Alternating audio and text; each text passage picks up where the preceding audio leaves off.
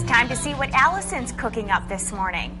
She's with some budding chefs in De Pere this morning. Are they awake yet, Allison? You said they were a little tired. Well, they're physically awake. I don't know if they're all here or not, but we're putting them to work right away. Making some, what are we making, guys?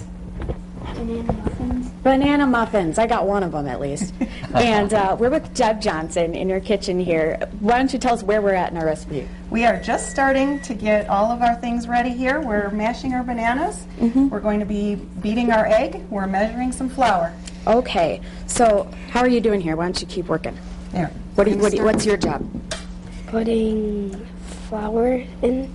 And what kind of flour is this? Do you remember? No. Whole wheat pastry flour. Whole wheat pastry flour. Had you ever heard of that before? No. And what kind is this? All-purpose. All-purpose flour. We're mixing It's that. early. It's definitely early. Yep. So he's scooping that in there. What's your job that you have for here? Mash the bananas. Okay. Have you ever seen bananas like this before? Yes. Yeah. What would you usually do with a banana like this? Make banana bread. There you go. Exactly. the way- See, people know the old bananas. way to the You make top. banana muffins or banana bread. Okay. We need to get you a fork to So beat your you're going to egg. beat your egg. There you go. So, Deb, what are the kids learning here? Why cook with them like this? Keep going, Well, Deb. eventually, I think that they're going to know how to cook themselves, and you need to start early, or they get to a point where they think everyone's going to do it for them. So, and I know in school, these kids are in 3rd grade, and they're starting to learn about measuring.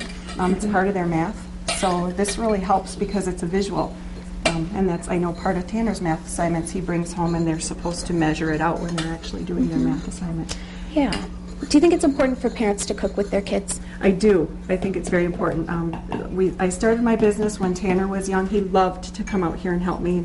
We got him a fake kitchen, a little Fisher-Price fun kitchen. Keep eating. Going, keep eating. And he didn't want anything to do with it. He wanted to be out here watching the water boil, and it's very exciting for a little kid to see. And why does water boil when you add heat to it?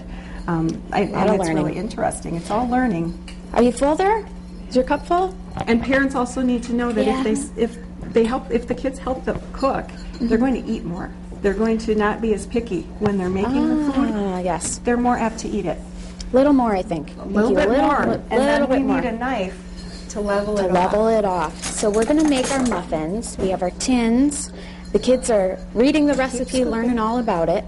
And again, Deb actually teaches classes in home. She does a lot of Girl Scout troops and different things like that. So we're going to talk to her more about that, see how our muffins turn out. How do you think they're going to be?